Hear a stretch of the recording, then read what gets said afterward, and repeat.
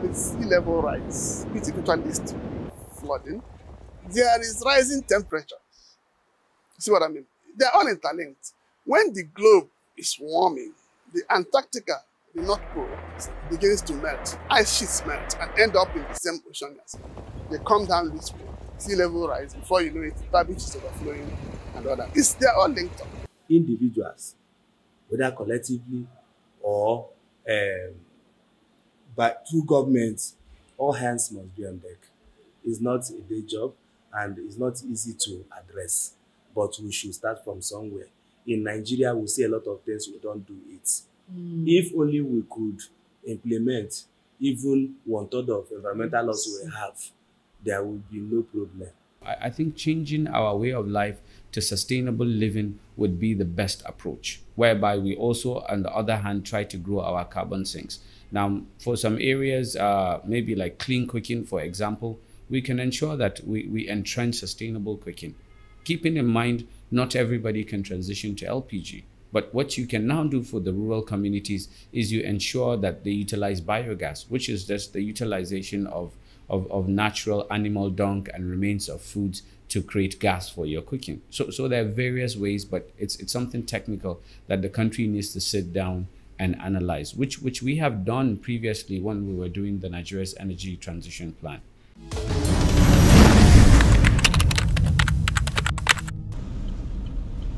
Hurricanes and cyclones characterized by strong wind and heavy rains. Extreme weather in sub-Saharan Africa include dust storms, strong dry winds, heat waves, and droughts. And finally, floods. Floods and heavy rains are phenomena in all parts of the world. In early 2000s, some climate research proving man's complicity in recent extreme conditions emerged. It is we on Earth that are causing climate change and driving it. So, man has something to do with carbon footprints because we exist on Earth and we do a lot of activities and perform a lot of actions that tends towards emitting into the atmosphere. That is the direct connection of man with carbon footprints. From wildfires in the United States of America, heat waves in India, typhoons in Asia, and countries along the Mediterranean to extreme rainfall in Europe and Africa. Not forgetting droughts.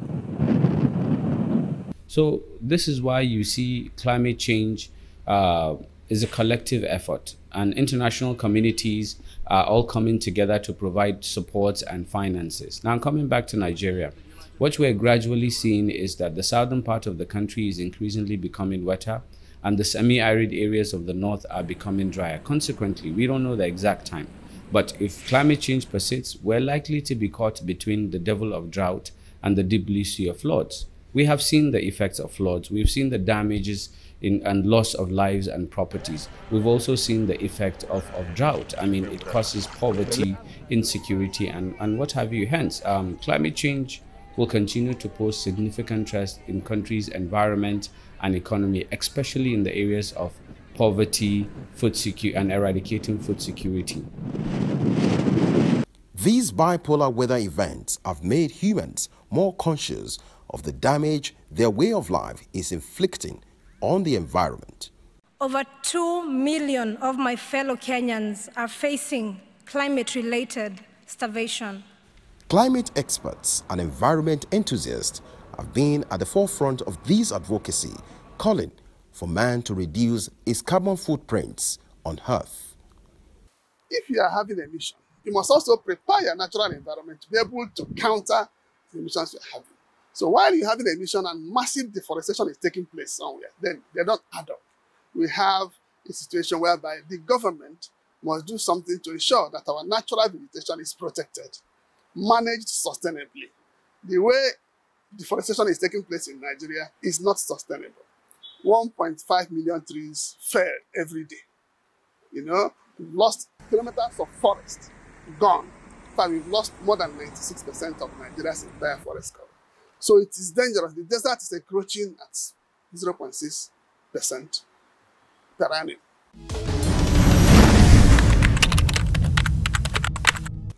A carbon footprint is the total amount of greenhouse gases, including carbon dioxide and methane, that are generated by human actions on the environment.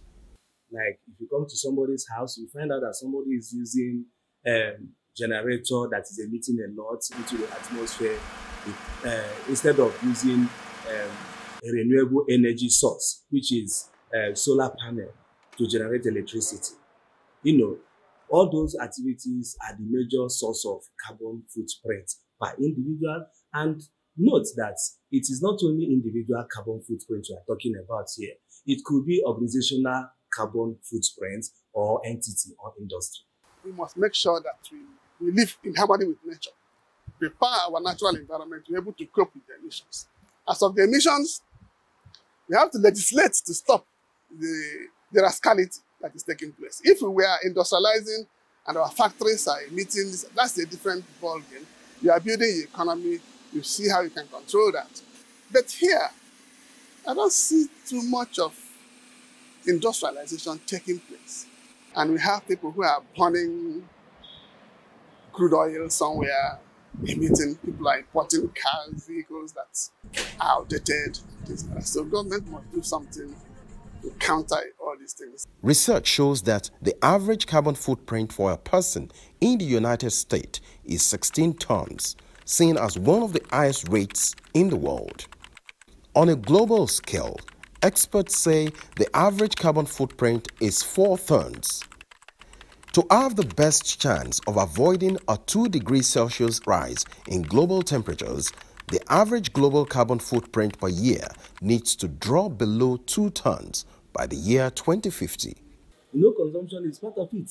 So we have to be disciplined. Discipline yourself on what and what to consume. If you know you are consuming something that is not good to the environment, or if you know that even when you consume such food or product and you don't handle the waste well, why consuming it?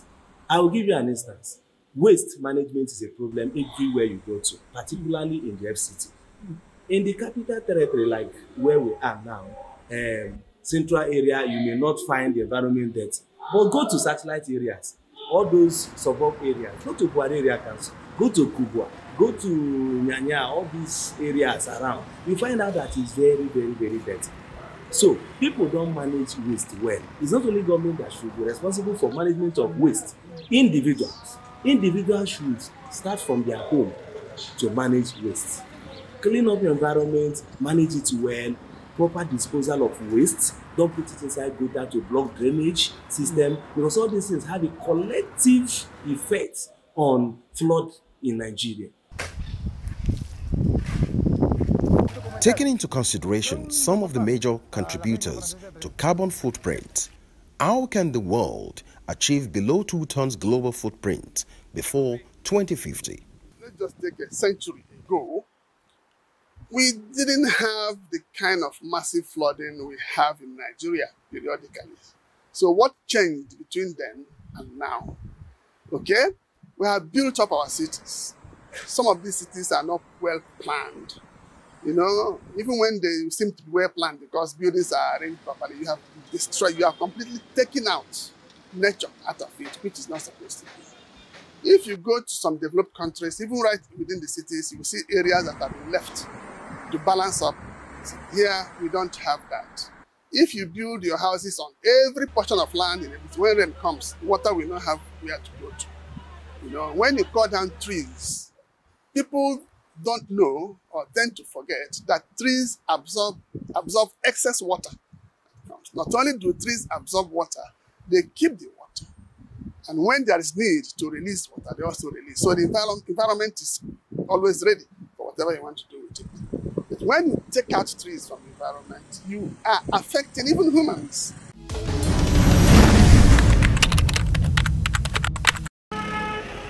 Climate experts advocate the use of public transportation such as buses and trains, which they say reduces an individual's carbon footprint when compared with driving personal cars. Individuals and corporations can also reduce their respective carbon footprint by installing energy-efficient lighting or using renewable energy sources to generate electricity. Go back to your home, check all the things, all the activities you are performing in your house.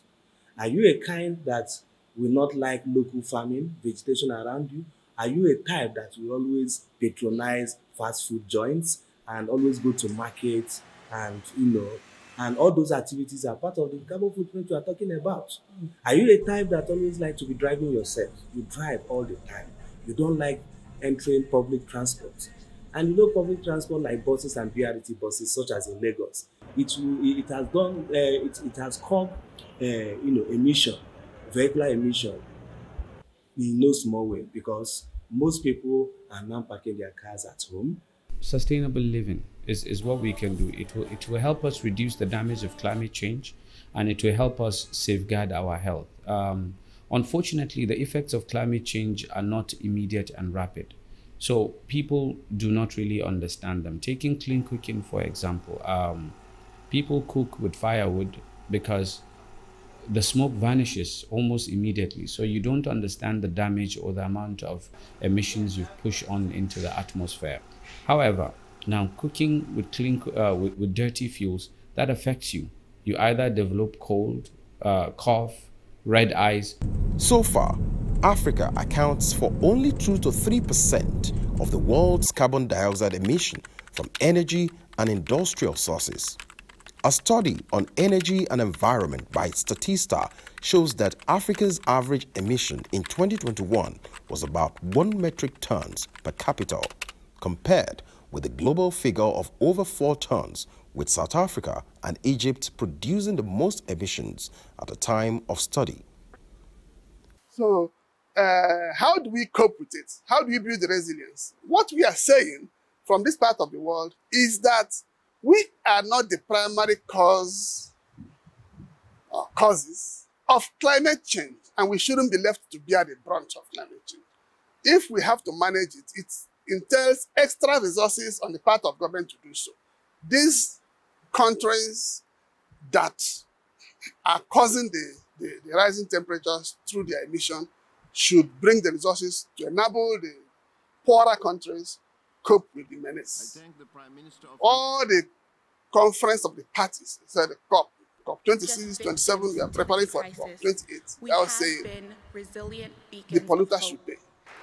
Bring the resources for us to manage to protect our environment, protect our forests, protect our ocean, seas and cities, protect our villages. When certain things happen, you see that the government cannot. When Yenego nearly went on that through flood, the Bayelsa state government was almost helpless. This is what I'm calling on federal government to come. Many other states, that's the way it is. So we need extra resources. The federal government should add its voice to the international call for support from industrialized nations to cope with climate change, mitigation and resilience building, adaptation to climate change. We need resources to achieve that. What are some of the factors contributing to carbon footprint in Africa and Nigeria? How can it be reduced? To a layman, I will take a layman in the northern part of the country where it's usually hot. So I'll give that person an analogy of his daily life. Looking at years back, the country was a bit cooler. Now, the northern part of the country increasingly becomes drier and hotter. So I'd ask him, can you remember when there were trees here and there were shades that you can sit down? There was breeze everywhere. But now that you've utilized these trees, you've fallen them down to cook, it's a dry land and it keeps becoming hotter and hotter. Why do you think so? I'm sure he doesn't know. So I would tell him, it's because of you have removed the carbon sinks that are already there.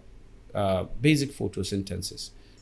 Trees, they inhale or they take in carbon dioxide and exhale or bring out oxygen. So this gives you air. So I think that would kind of bring him to the understanding where we want before we go into technicalities as climate change, which I'm sure they don't understand. So I would then go ahead to tell him that these changes of season, the hotter you see, the lesser rains, this is as a result of climate change anthropogenic activities, which are the dirty fuels you use to cook, the trees you are felling to cook with them, and different types of emissions. Reducing carbon footprint has been proven to aid in living a healthier lifestyle and saving money. Individuals should spend less in those activities that could generate emissions into the atmosphere, then spend more on those activities that could, reduce the emission into the atmosphere, such as buying of solar energies, using environmental friendly appliances in his or her house. It will go a long way. You can see that if you spend more on these solar panels or renewable energy, you will reduce the way you use fossil fuel in your house to generate energy, and it is spending more. Then, on the other hand, if you spend less on those activities that would, increase emission into the atmosphere.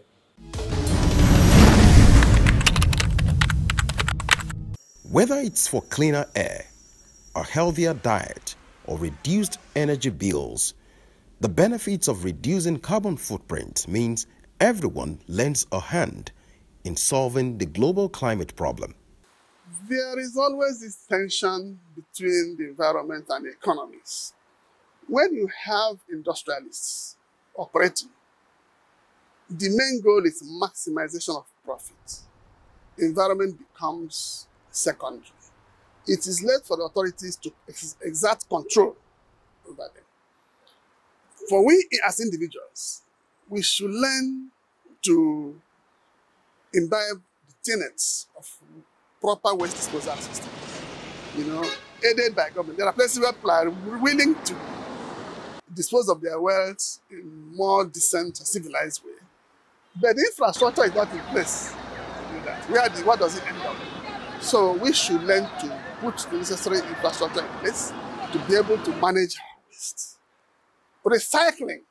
There must be recycling plants for our waste. We must see waste as wealth, as opportunity.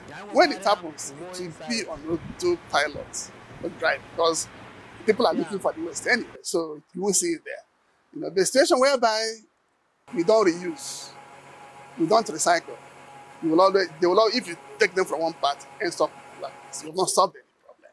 So let us learn what to do with our waste. Those that are biodegradable, we take them to where they serve as manure to renew the environment. Those that are not, take them where they could be reused or recycled and used as raw materials for production of some other thing. Environment activists have proposed some ways towards reducing personal carbon footprint. These include: insulate your home and use less energy, switch to renewables and save on your energy bill, buy energy efficient bulbs and appliances, use less water, change your diet, reduce meat and dairy consumption, turn off the lights when not in use, go digital, reduce use of printed documents, cycle to work, walk when you can,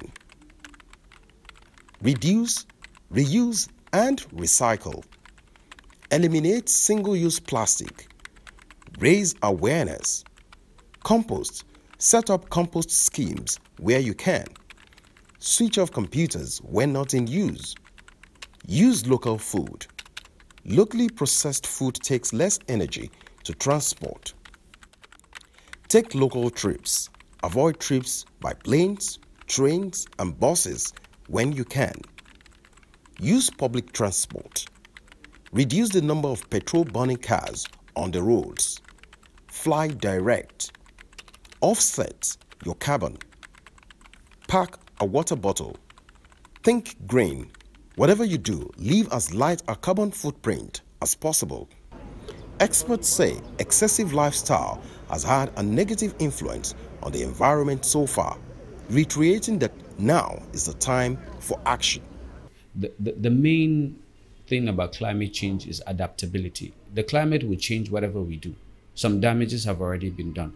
But how do we adapt to that? I would propose a circular economy, a circular way of living. Now, instead of flared gas from the Niger Delta being piped to rural areas for them to buy at a rate that they may not be able to afford, which is now us spending a lot of money piping gas and now people not affording. It's a redundant asset. Why don't we build the capacities in developing biogas home systems? What a biogas home system is basically a drum which you can take your normal drum, your normal rubber drum, and then you put in the cow dung. If you're a farmer, predominantly 80% of this countrymen are farmers, men and women, they're farmers. So we take this cow dung, you put it, let it be like a bit, half of that drum, you put in water and you close it and you pipe it. It's an easy technology. Now, over time, it ferments when you put it in the sun. So that gas that comes out of it can be used for cooking. The same cooking, when you cook, when you finish eating, the remains of your food, you dump it inside that gas. So this is a circular economy way of living. Now, for rearers of animals, now if you rear goats, if you rear cows, one of the highest emitters is livestock. This cow dung and goats and chicken dung, all of them emit some form of methane. Instead of leaving it on the ground, why don't you take it? As much as you would use some for your manure, utilize it for biogas. So this is you having clean cooking at zero cost. And it's a cyclic process because you never finish, you would never stop eating. You would always have remains. You would rear your cows, they would eat, you always have cow dung. So this is a continuous gas for free. So this is what I would suggest for the population of Nigeria. And if government is to come in, I think government's intervention should be based on building people's capacity to be able to develop the simple technologies, but not subsidizing the energy systems. Sustainable Development Goal, SDG 12, calls for responsible consumption and production. It is one of the Sustainable Development Goals established by the United Nations in 2015.